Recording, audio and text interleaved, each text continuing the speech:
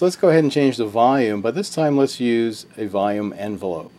So what I'm going to do is right click the track header, go to where it says Insert and Remove Envelopes, and here there's a few choices: mute, volume, and pan, and then we'll talk about automation in a few minutes here. So let's go ahead and add a volume envelope, and you can see now the audio track has a blue line centered up running along from beginning to end.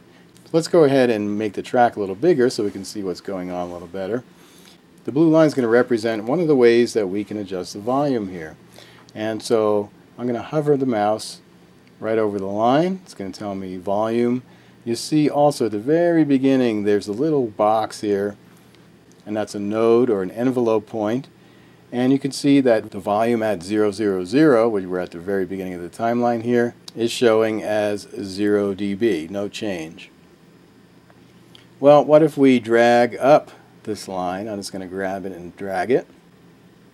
And you can see as it drags, it's reading out a difference in the decibel level.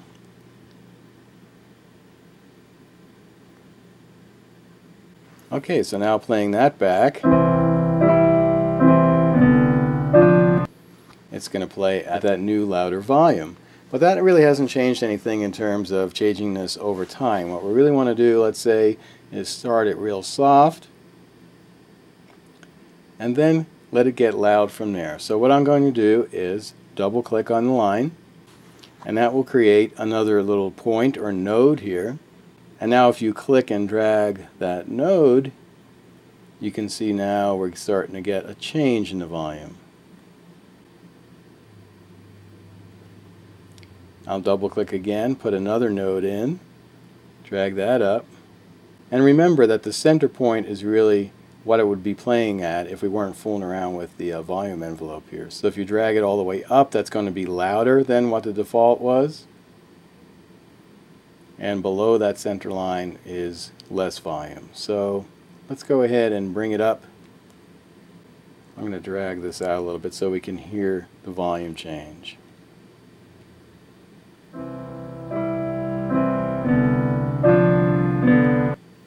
Okay. Let's put in a couple more points.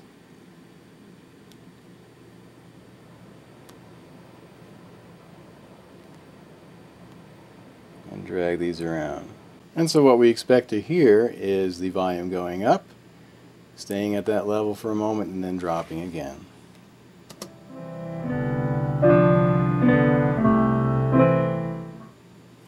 Okay.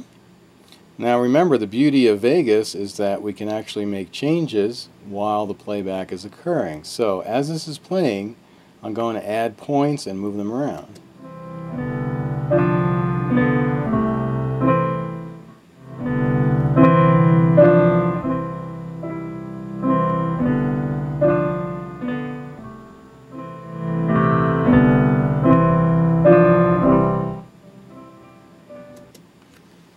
So that's pretty handy. You can actually dynamically hear it playing back and also adjust the points. And there's a few ways besides just dragging them up and down that we can fine-tune the position of the points. For one thing, you can right-click and you can set it to a preset amount here, or you can decide to set it to a specific amount. And let's just set that to 0.7. And it moves just a little bit because it was at 0.6 before. Another nice way you can fine-tune these is click on the point and use your 8 and 2 keys on your numeric keypad to move it up and down. So just like events move up and down with 8 and 2, so do the points. So I'm going to click on the point, hit the 8 key, it goes up a little bit each time. Now hit the 2 key, and it's going down.